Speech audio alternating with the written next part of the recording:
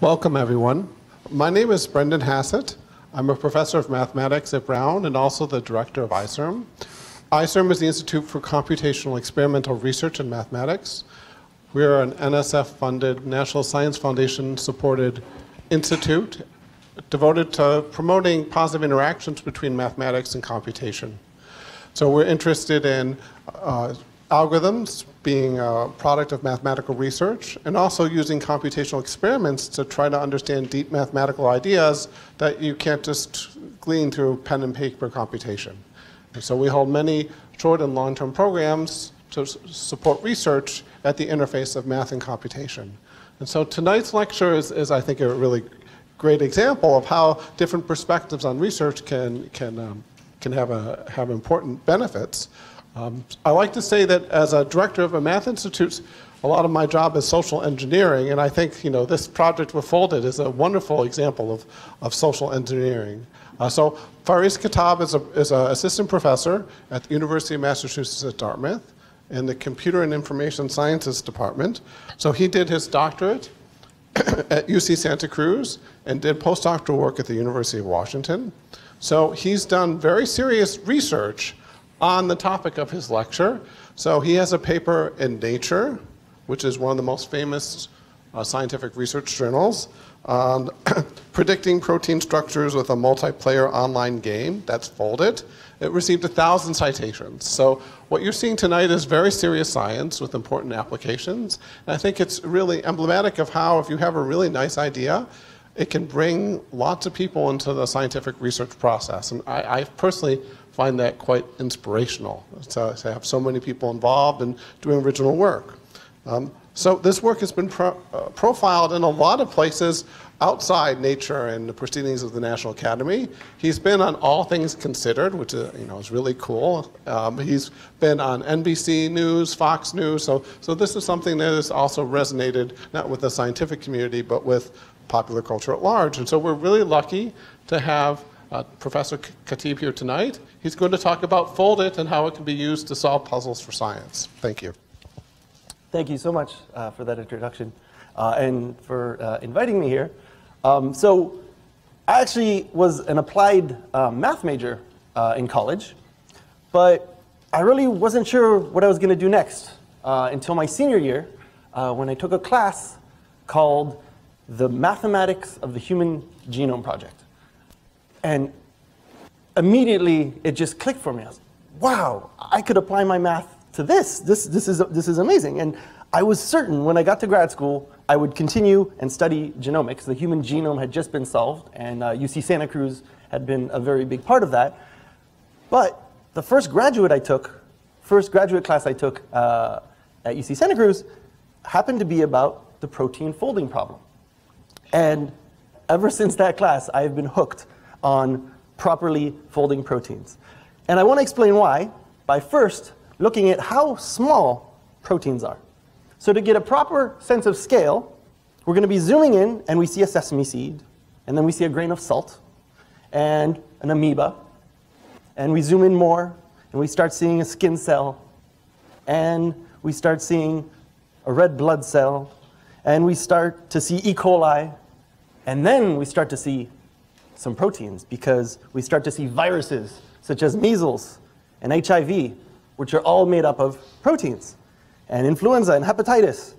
And then we start actually seeing proteins such as hemoglobin. And if we zoom in even further, we see the amino acids that make proteins, such as methionine. And so hopefully you can see with this that proteins are so small, we can't see them with a microscope. And in fact, if we look at an artist rendering of the Zika virus, in red at the very top, with the cross-section shown on the left, there are many different proteins that make up Zika. They're envelope proteins. Those are the red ones that we see. They're membrane proteins in magenta. There are capsid proteins that are inside the virus. Those are the orange ones. And if we look at HIV, for example, HIV is made up of 15 different viral proteins. And that's in addition to the proteins that it took from the last cell that it infected. Now again, this is an artist's rendering of HIV. But on the right, we can see what HIV actually looks like, thanks to this CDC image from an electron microscope, where you can see all the different copies of HIV in green. And although it's really amazing to be able to see this with an electron microscope, the resolution is nowhere near as good as the drawing on the left. This starts to give us a pretty good idea of how small proteins are. But what makes proteins special in the first place? How come proteins get their own video game, right? Well, proteins don't just make up nasty viruses.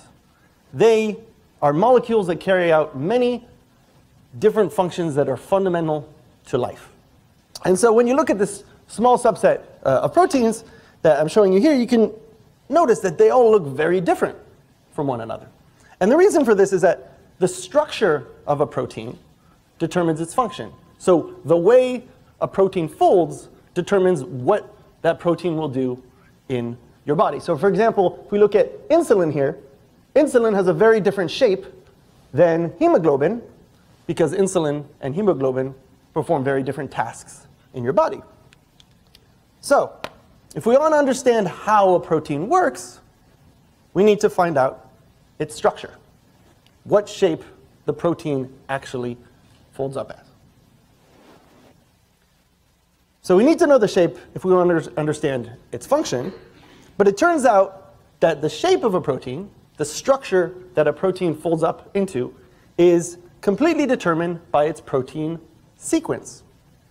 We get the sequence from the original DNA sequence, which then goes to RNA, which then goes to the protein sequence. And so each unique protein sequence folds up into a unique protein structure. So this sequence, which is different than the previous one, will fold up into a very different looking protein, and this one as well.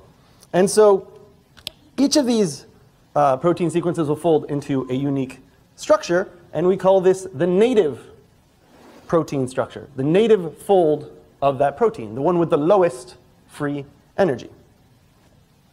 So we need to know the native structure of this protein if we want to understand exactly how it works. But this is actually very, very hard to do. There are experimental methods for solving protein structures, but they are very, very time-consuming. Some of them take years to solve a single structure. They're also very, very expensive. And unfortunately, sometimes they don't work. In fact, the gap between the number of known protein sequences, so the sequences that we get from all the genomes that have been solved, we have all this information for our protein sequences, but the number of protein structures that have been solved is much, much more difficult. So we have much fewer protein structures that have been solved compared to the protein sequences. So all the genomes are being solved. We have actually no idea what most of the corresponding protein structures actually look like. So this is what drew me to the field of protein structure prediction, trying to use computers to bridge this gap. So the Rosetta algorithm was developed at the University of Washington to predict how a protein folds up given just its amino acid sequence. Rosetta basically cheats by trying to use as many bits of known solved proteins as it can. So right now, as it's folding, you can see it's trying lots of different conformation, and it's trying to fit in lots of different pieces. It's getting those pieces from proteins that have already been solved, and it's trying them all out and trying to see which one fits best. And when it's done, then hopefully it gets very close to the correct native topology, the native fold of the protein, which is shown here in white. You can imagine these calculations are going to be run on computers, and it's going to require a lot of computational power. But even using clusters of supercomputers isn't enough to solve this problem. We actually needed more computational power than that.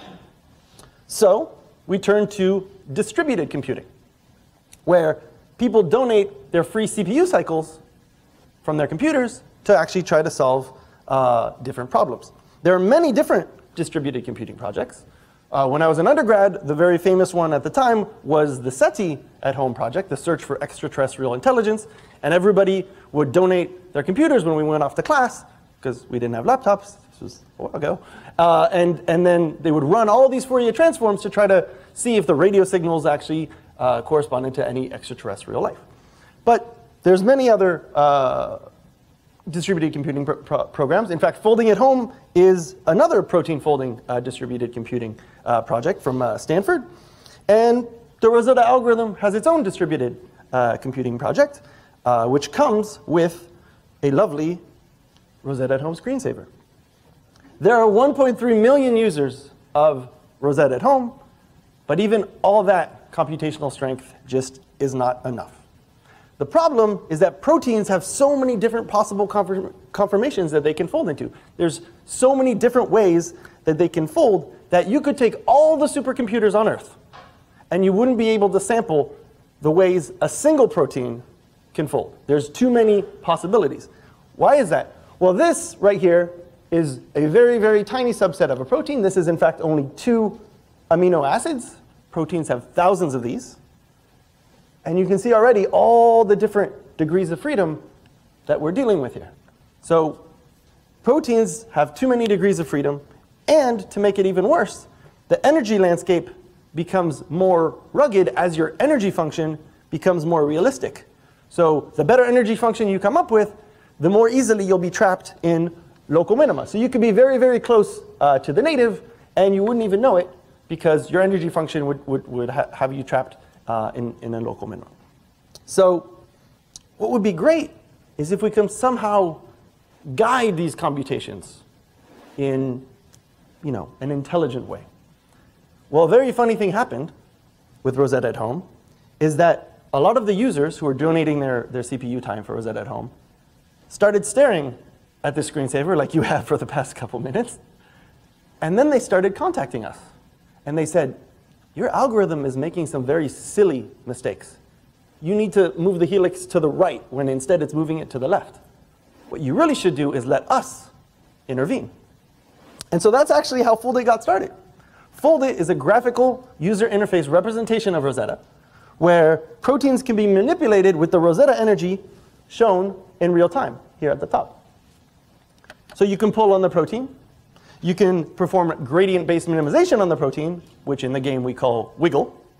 You can perform combinatorial sidechain rotamer packing, which we call shake. You can add constraints, which are these rubber bands here. You can freeze parts of the protein. You can perform more complicated tasks. Foldit is also a multiplayer online video game where players compete to fold proteins and try to get the best score. Now, that was the first lesson we learned, is gamers do not like to optimize for low energies and negative free energy, so the higher score is better, and that was one of the things that we had to make sure that you're trying to get a high score in the game. So Foldit players can also form teams to share their strategies and their solutions. So who's playing Foldit? Well, it might not be surprising that most Foldit players are men, and that many of them are students. But one aspect that I think is really cool is that 50% of our students, 50% of our players are from the US or the UK, but the other half are from all over the world. And in fact, our Foldit players have translated the game into various languages so that everybody can play it, no matter where they are.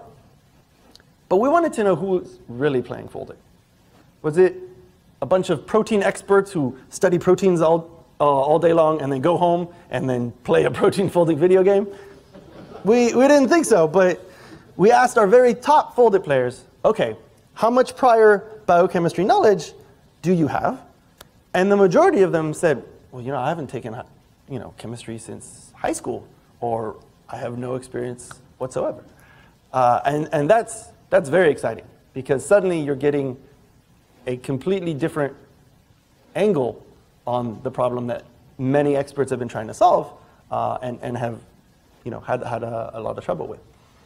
But because of this, because this game is actually designed for non-experts and does not require reading an entire biochemistry textbook before playing the game, there are some things that we had to add, certain visualizations to highlight some of the fundamental rules of well-folded proteins. So you may not know much about protein folding, but you know that in a video game, a big red spiky ball is a bad thing, right? Got to get rid of that. And so that represents a clash, where the proteins are too close and the atoms are overlapping.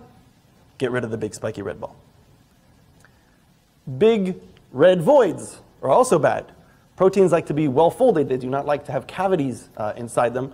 And so you want to try to eliminate as many voids as possible. Again, these are red. We want to hide oily hydrophobics, which are represented by these little yellow greasy balls here. And these are side chains that want to be hidden in the interior of the protein, but they're not as bad as clashes or voids, so we paint them yellow. And then proteins love having hydrogen bonds, so we show these with these blue and white lines, and you try to get as many of those as possible, while obviously getting rid of as many of the red things as you can. So in order to teach people not all the biochemistry that you need to know in order to fold proteins, but more all the tools that you need to understand to become an expert Foldit player and be able to contribute to the game, we have these training levels, which are basically tutorials to teach you, what you need to know in order to be able to be successful in the game. So when you play one of the training levels, it tells you, here's a little tooltip that nobody ever reads. Nobody likes reading hints at all. And then you try to solve the puzzle, and your score will go up here. And if you pass a certain threshold, then you get the fireworks, and there'd be music, and everybody would be very happy. And then you move on to the next level. So the first thing we wanted to test with Foldit was to make sure, are the tools that we've given the players in the game actually sufficient to get to the right answer? Can they get to that native fold of a protein with the powers that we've given to them in the game? So we gave them just an amino acid sequence in an extended form. So this is just a protein chain that's just completely extended with different amino acids on it. And then in the background, as a ghost, we gave them the answer, the native. And we said, here's what you can manipulate, this long piece of string. Can you fold it into this shape that they could clearly see on the screen? And you can see that the native correct structure here is in blue, and the top scoring Foldit solution is in pink. And they got spot on. This is as good as you can ever hope. And this is an RMSD plot. I'm going to be showing you a bunch of these, so I want to make sure that they're very clear. Each green dot on these plots represents a different Foldit player's solution. And the further you are to the left, the closer to 0. A point is, the closer that player's prediction is to the native correct structure. So if you had a RMSD of 0, that would be a perfect match to the native. It'd be spot on. And you can see they got very, very close to the correct fold here that we see in blue. But remember, when you're playing this game, you don't know what the answer is. So you don't actually know how close you are to the native. The only thing that you know is your score, the Foldit score, which is a positive version of the energy. So you're trying to get as negative as you can on this plot. And that's the only thing that you have that's driving you, the only thing that you can see. But for this test case, it was really nice to see, OK, all these Foldit solutions were kind of earlier in the puzzle. And as people got better and better energies and better Foldit scores, they got closer and closer to the native. So this was exciting. OK, the tools we provided to the players are sufficient to reach the native state. So the protein structure prediction problem, again, is given an amino acid sequence, what structure does it fold into? What does the native fold look like? We wanted to know, well, how well do our Foldit players compare to automated computational methods? But it became quickly apparent to us that to test this, we would need some blind cases. What do I mean by that? Well, blind cases where the native solved structure was actually not publicly available. And why is that? Well, we would previously take a solved protein, and then we would kind of just mess it up, and then unfold it, kind of like this, and give it to the players and say, hey, try to fold it. And they would return the protein, and it would look exactly like the correct native structure. And we would be so excited. We've solved protein folding. This is great. But it turns out our players are just very, very clever. And they found a thing called the Protein Data Bank online, where you can see all the proteins that have been solved already, and they could match it up and go, oh, this folds like that. And so that's why we need proteins that are about to be experimentally solved, blind structures that no one could use. And so actually from now on, everything that I'll show you will come from puzzles where the native solution was unknown to the players, and so there could be no shenanigans or anything like that. So we had these 10 blind cases, and we wanted to run a comparison against the Rosetta algorithm given the exact same starting model. So we looked at the best scoring models that were produced. We didn't look at the ones that were closest to the native because, again, all we know is our energy function and our score. And we compared how far those models were to the correct native structure. So again, the lower the number, the better. If there was a 0 there, that would be a perfect match to the native. And so you can see for 5 of these cases here, the Foldit players were closer than Rosetta's automated method. For 3 of these cases, they were about the same. And for 2 of these cases, the Foldit players did worse than Rosetta. But even Rosetta didn't do very well on that.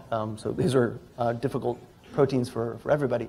But I want to focus on the case where Foldit players were able to significantly outperform Rosetta, because it really highlights one of the advantages that humans have over computers. And so we're going to look at how one player took that incorrectly exposed blue tail of the protein. So this tail of the protein shouldn't be sticking out like that. In the native, it's actually buried in the protein. And we're just going to look at what that player did over time and see how their score changed. So the first thing this player did is they took that blue tail and they kind of unraveled the protein, which gave them a worse score than what they had started with. And then they did something interesting by completely unraveling the protein and getting a horrendous score. Now, you're not protein experts, but you know that no proteins look like that. As I said before, proteins like to be nice and compact and well folded, and that, not a chance. And so their score was horrible. Why did they do this? Well, this was the necessary step that they had to do in order to then be able to bring that blue tail into the core of the protein, getting them a better score. Still not as good as what they had started with, but then eventually having it fit nicely in the protein, getting it very close to what the actual native structure looks like, and ending up with a better energy than they had started with. And so if we look at this on one of those RMSD plots, where again, every dot on the plot represents a different Foldit player, a different Foldit solution. And now if we follow the trajectory of that player that we just looked at, which is highlighted in blue, starting from the starting model, which is this black dot here, we can see that the player started unraveling the protein, going in the complete wrong direction from where the correct answer is, with really, really, really horrible, horrible scores and energies. But then they were able to then get closer, and that's what they needed to do in order to get very, very close to the correct native structure, especially compared to the starting model.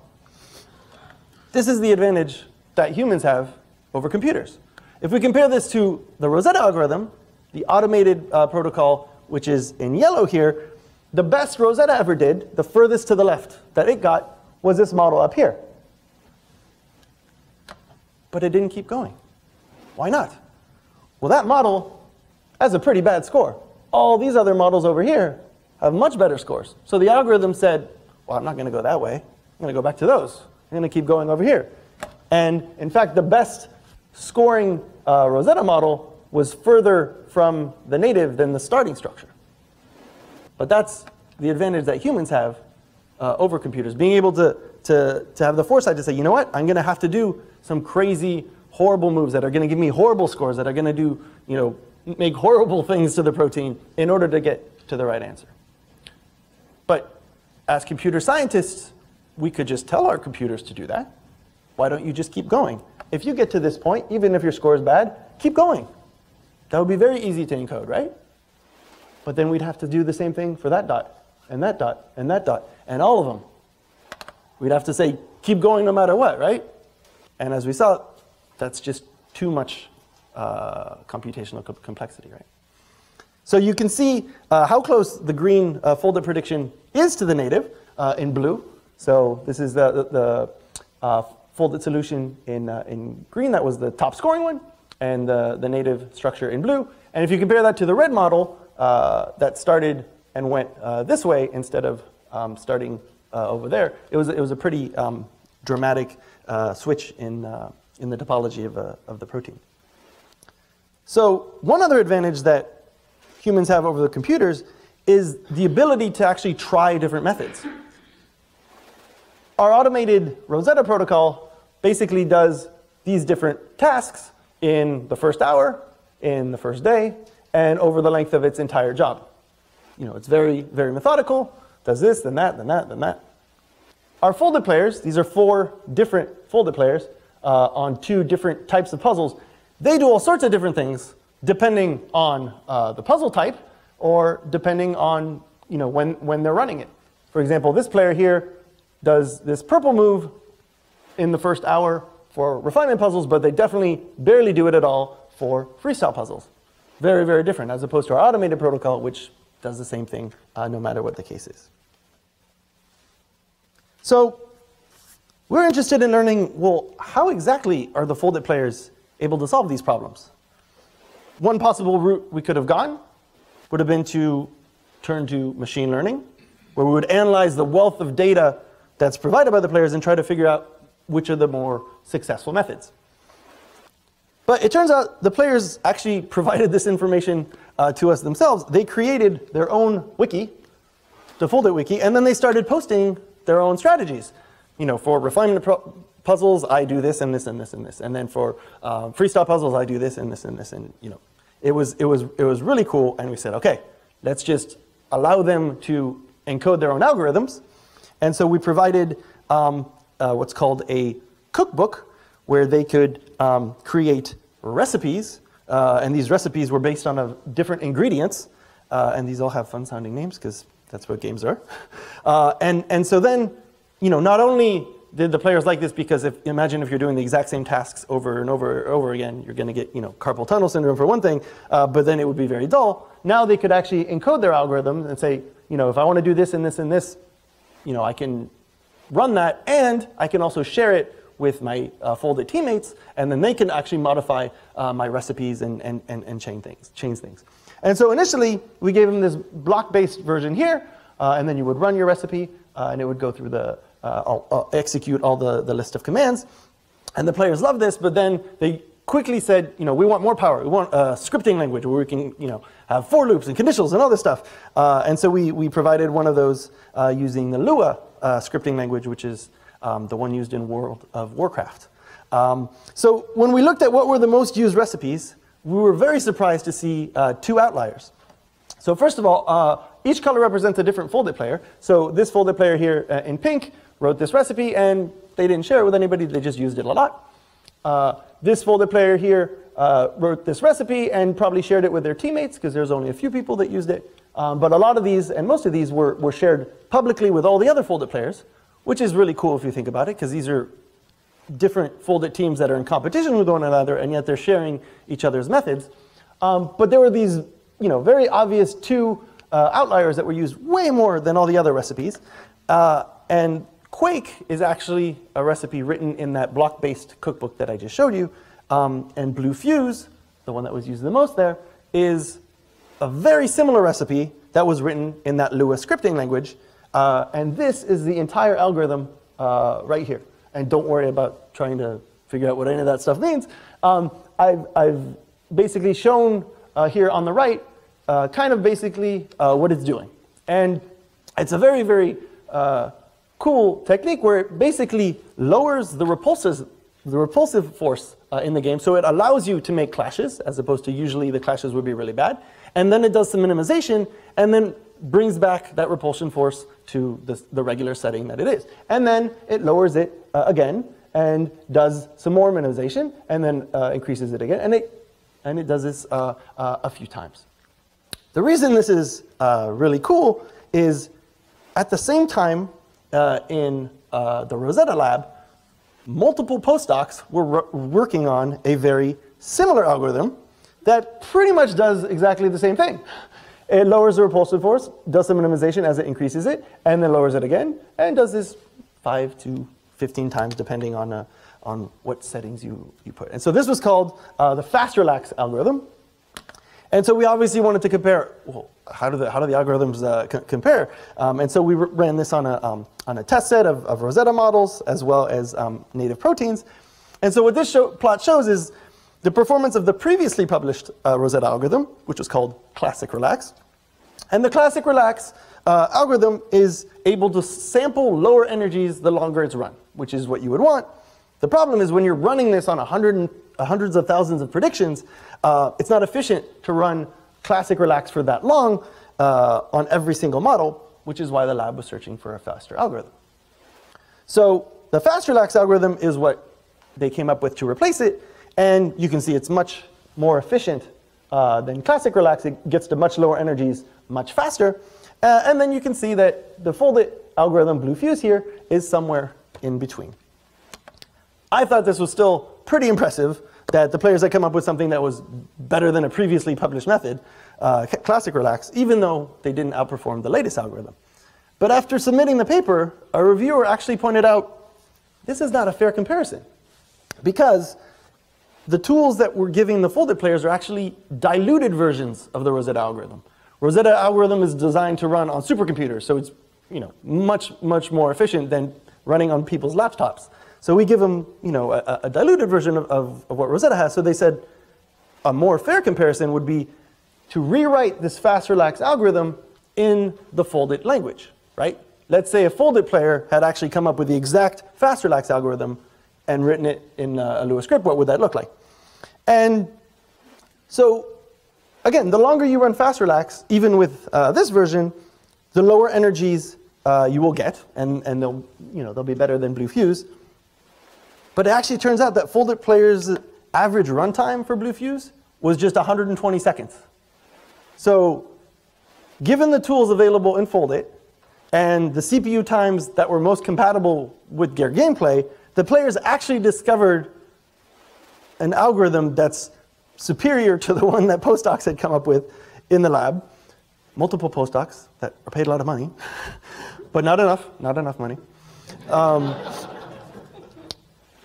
And what I like the most about this is not only did the players discover this algorithm in a few months, they immediately all converged on it. All the players that weren't on the team of the player who created it, everybody used blue fuse. It became even in the Foldit lingo, like, oh yeah, I fused that protein. Everybody was using it. So this was really exciting, but what we really wanted to do was to apply Foldit to a real world problem. And the Mason-Pfizer monkey virus retroviral protease is a protein that causes simian AIDS in rhesus monkeys. And for the longest time, experimentalists had worked on trying to solve the structure of this protein, and they had been unable to do it. The crystallographers couldn't come up with a model that was good enough to fit the data. So this is a real simple version of crystallography, but basically if you get a model to fit the crystallographic data, then you can solve the structure. And the conventional methods had failed, the state-of-the-art methods had failed, and they turned to the Rosetta lab and said, can you use your Rosetta at home predictions to just come up with a model that's good enough to fit our experimental data? And that didn't work. Turns out that there was a low-resolution model of this protein that was solved by NMR, and that wasn't good enough for molecular replacement. It wasn't good enough to fit the data, and so it was really kind of a last-ditch, well, let's give it to the Foldit players. And so we gave them actually, this is an NMR ensemble of 10 different models. We gave them all 10, and we said, can you make these better? And we gave them 3 weeks. We usually only give them a week for a puzzle, but this was special. So this is NMR model 1, and this is player SP Vincent's 2,771st model after working on it for 5 days. And already, SP Vincent has gotten closer to the correct native structure. You can see here the blue and the yellow is a lot closer than the red. But if we look at it from a different angle, we can see that these core side chains here are quite off. They don't line up very well.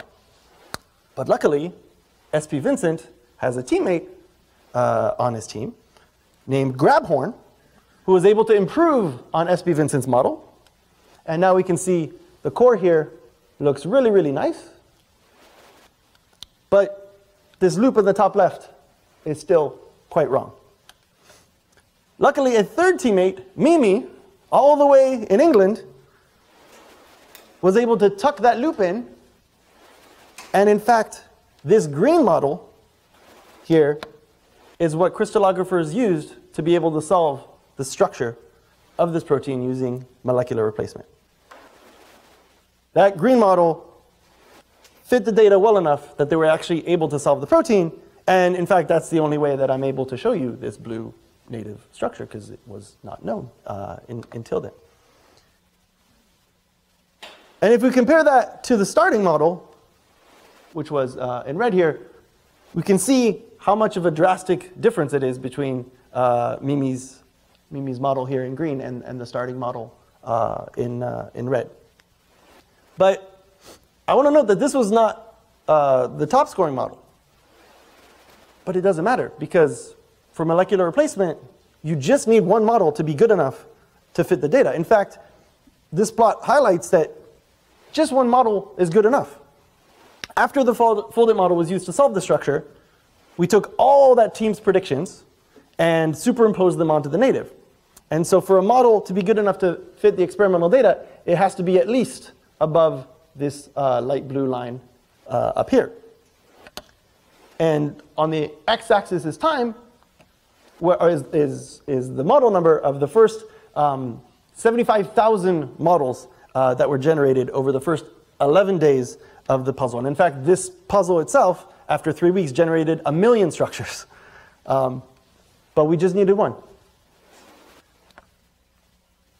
So the structure of HIV-1 retroviral protease was actually solved 25 years ago, but only in its dimeric form, where you have two copies that basically join up with each other.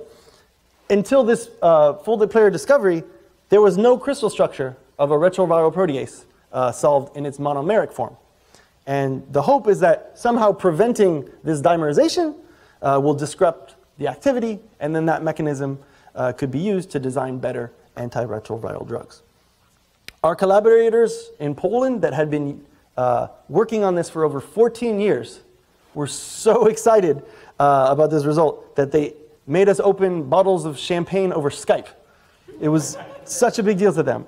But the interesting thing is, when we asked those three players if they wanted to be co-authors on the paper with us, they respectfully declined and said, no, we want our team, the contenders, to be co-authors. We fold as a team. It doesn't matter if only 3 of us touched, that particular model. Our recipes are all shared. Our strategies are all shared. And so we had to publish the paper with Foldit Contenders Group as co-authors, which I thought was very noble. In academia, it's very rare. No, don't put me on the paper. So when I was showing these results in class to my students, one student raised her hand and asked, so you sent the experimentalists the Foldit models, and those crystallographers tried to fit them in their electron density to see if it would fit, right? Well then, why don't you just give that electron density data to Foldit in the first place? And I was just like, yes. It was one of those very happy moments. Because that's exactly what the next step was, obviously, and what I wrote a lot of grants about. And so Foldit with electron density to me, it was just a no-brainer. And I really thought, if we simply provide this additional information to the players, it'll be sufficient for them to reach the native state. Because, the conformational search space is so huge, you can't fold through everywhere. So if we tell you, it's only here, that'll save them so much time. They'll be folding only here, and they won't be wasting time folding in other places. And boy, was I wrong. So we gave them models that were actually relatively close to the native and close to the density, but the players found models that scored a lot better that, as you can see, were nowhere near the native structure. I mean, none of these got anywhere close to what the correct structure was. So that was, a speed bump. But then the breakthrough was when we actually rewarded players for matching the density by putting that into the Foldit score. It turns out that incentivizing it in the score by rewarding the players for actually matching the density, not just telling them you should match the density, that was the difference. So again, for all these cases, these are blind cases where the players didn't have the native, and suddenly by rewarding them for matching the density, we got exactly the type of plot that we hope, where the lower the energies are, the closer and closer it is to the native. And so what I'm showing you here for this particular puzzle is just the Rosetta energy, but this is the exact same plot for the exact same puzzle with the Rosetta energy plus that bonus for matching the density.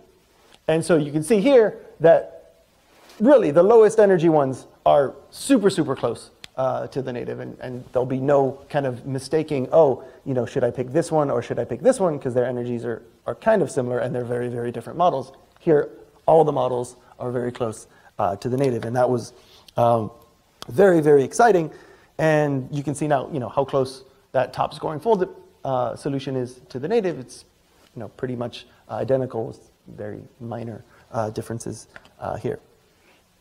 And it turns out that was really the crucial element that we had been missing, ensuring that the players are incentivized for fitting that experimental data. Suddenly, our players were fitting even ridiculously large densities. I can't see anything in there, yet the Foldit players can, because they're amazing.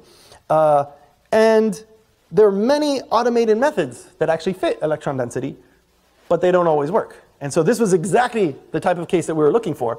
We wanted to give the Foldit players something that the automated methods hadn't been able to come up with anything meaningful. This is the very best model that AutoBuild came up with, and this is the native structure. Not really useful, right? You really need the entire protein.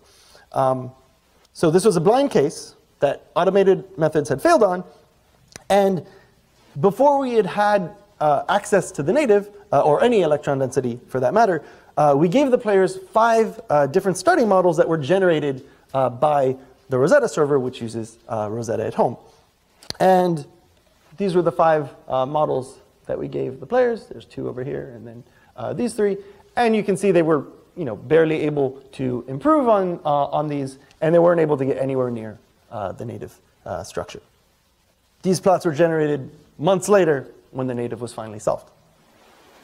We even gave them a different puzzle for the same protein with 5 other starting models that were generated by a completely different prediction server that uses different methods that are very different with a different scoring function than Rosetta or Foldit.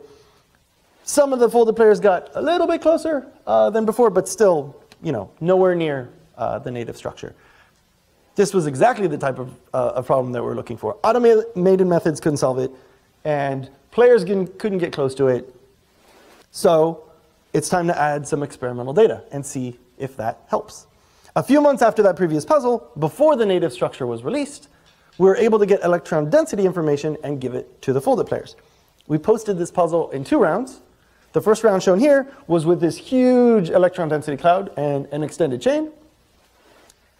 And even after just the first round, some players were able to get very, very close.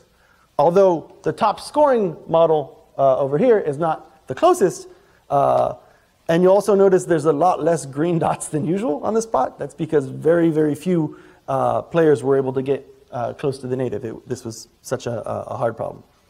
But what we did is we used the top models from this first round, and were able to trim that huge, crazy electron density cloud and give it to the Foldit players one more time. So this is what we posted for round 2. Again, an extended chain, but with that trimmed density based off of the Foldit solutions from the first round. Much better than what we gave them the first time in terms of that crazy cloud. And so this was the results that we just looked at for round 1. And in round 2, a lot more players were able to get closer to the native thanks to that easier density that they had to deal with. And this was the top scoring folded solution, which was very, very close to the native. Just a few small deviations over here. Especially when you compare this to the best automated model, which is nowhere close to what the players did. And even some of the side chains that the players got were spot on and line up perfectly with the native.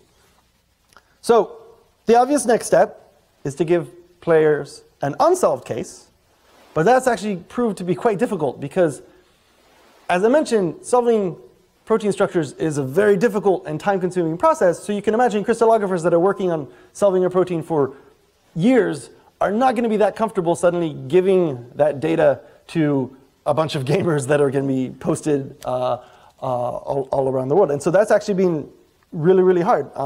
The kind of security issue and fear of having your data compromised has made it very difficult to actually find cases that are unsolved that the Foldit players could help with.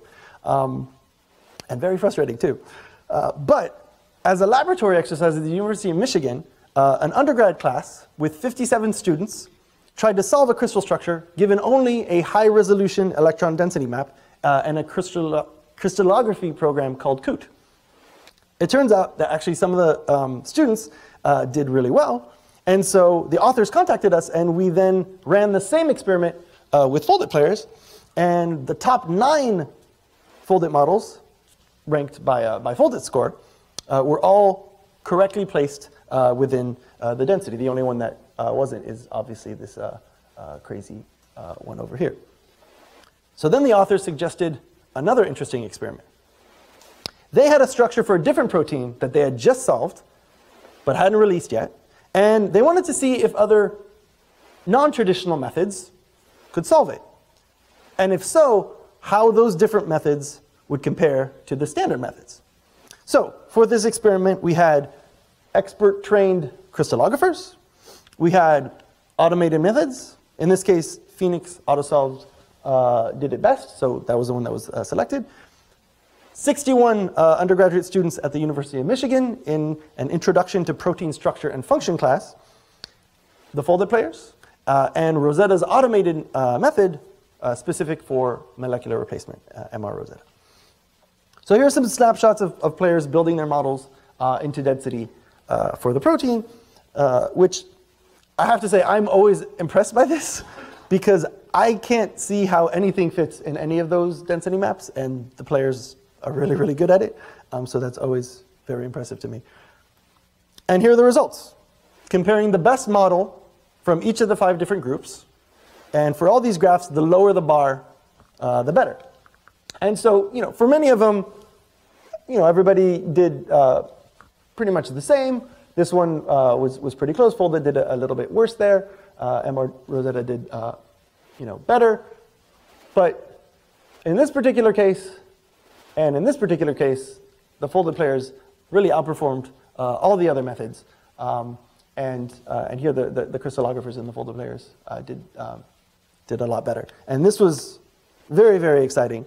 And here you can see the very slight but crucial differences between the top Foldit model, which is the one shown in green, and the top model that was created by a crystallographer. These are very, very small differences, but they can, just a little bit of packing difference can make a big deal when it comes to clashes or to the rest of the topology of the protein.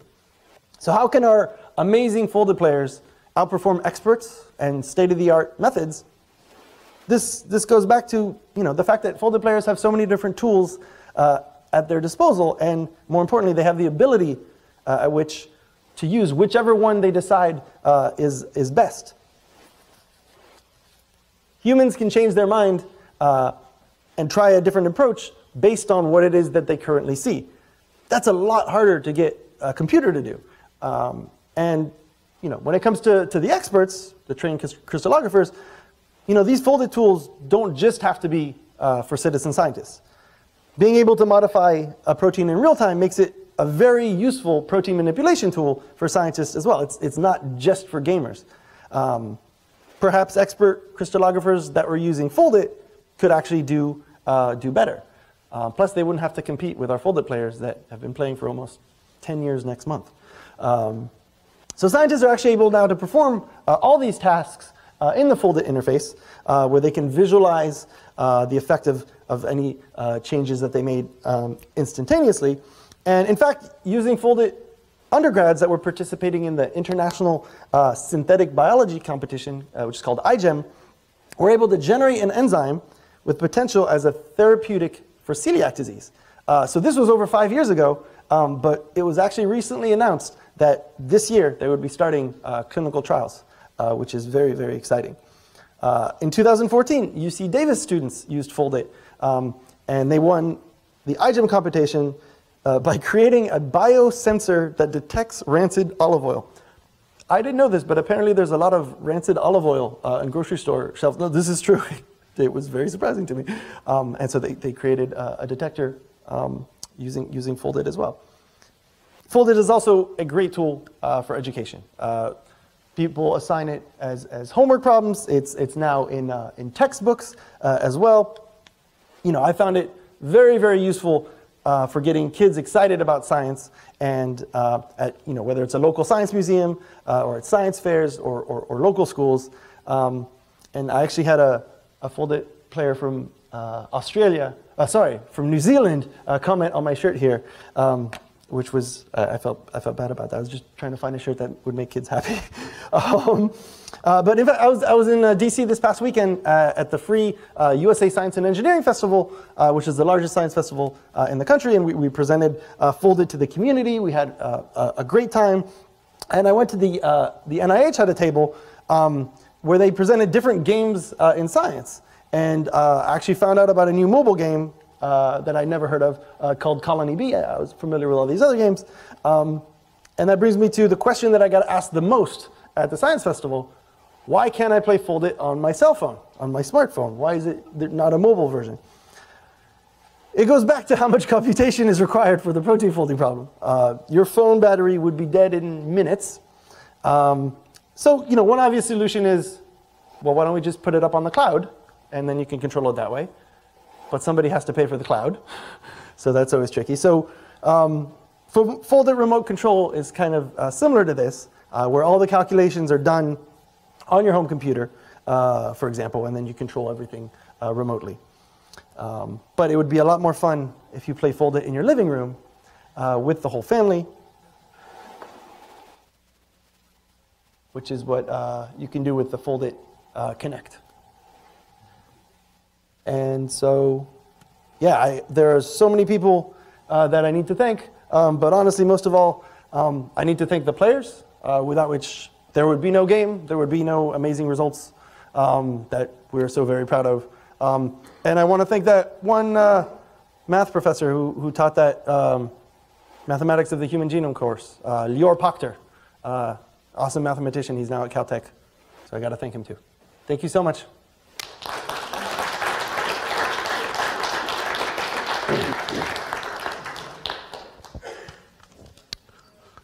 Are there any questions? Sigal?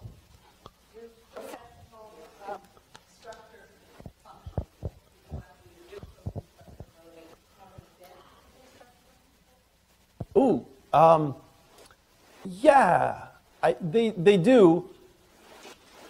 It seems the main skill that's required for Foldit is patience, though. No, honestly, if you look at your typical gamer, those aren't the people that are playing Foldit. They'll try it out. We have an attrition graph where we can see how long people have played the tutorials, and it goes down very, very fast. After a couple levels, people go, "Well, this is way too hard." But there's a definite advantage in terms of being able to recognize certain aspects, whether it's secondary structure or how certain residues, line up. But the Foldit players have picked all this up intuitively, and even more amazingly, they've started reading papers and then sharing it with the rest of the community. And there's YouTube videos where they go over this very detailed and very complicated protein paper, and they say, this is what they were doing with this. Maybe we should be doing that. And it's called black belt folding, is what the videos are. So yeah, it's amazing. Yeah.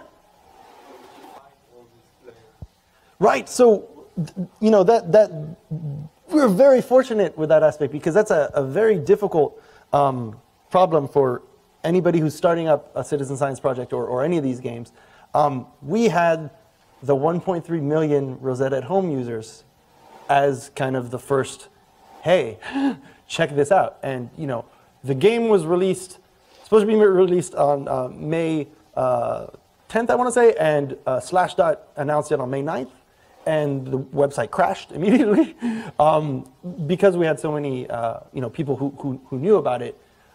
So that was very fortunate. And then we don't do any advertising. Anytime there's a new paper that's published or a report done on Foldit, we have this huge spike in players. Our first Nature paper that you mentioned, that was the one day where everything went wrong. Somebody tripped on the cord in the power room. The server went down, and then we were all out of the country that particular. It was, yeah. But luckily, everybody thought it just went down because the paper came out. So it worked out well. But yeah, so we're very lucky about that. Piggybacking on something else, if you can, is a great way to. Yes. Of course, yes. Haha. So one of the co-creators of Foldit, Adrian Troy, started an RNA folding game with colleagues at Stanford who had worked on Rosetta before, and it's called Eterna. And it's basically not just RNA folding, but RNA design. And so they're actually designing these new ways to fold RNA. And the Eterna story is really interesting because they worked on it for quite a while, and the players were very, very motivated and it wasn't getting anywhere. They kept getting the results back, and they just weren't good. And the designers of the game were like, what do we do? What do we tell players when it's just not working? And the players said, give us more feedback. Tell us what we're doing wrong. And it was this amazing loop where as time went by, their level just improved and eventually just surpassed the automated methods of RNA folding, and it's been another amazing success story. And the cool thing about Eterna is they will actually synthesize your structure really, really quick. We can't do that because we go, oh yeah, we'll solve your crystal structure, no problem. But they're able to do that. And so what happens is Eterna players create a bunch of different predictions, and then they all vote as players which ones they want to then go to the lab and synthesize. And so it's this really cool process, as science should be.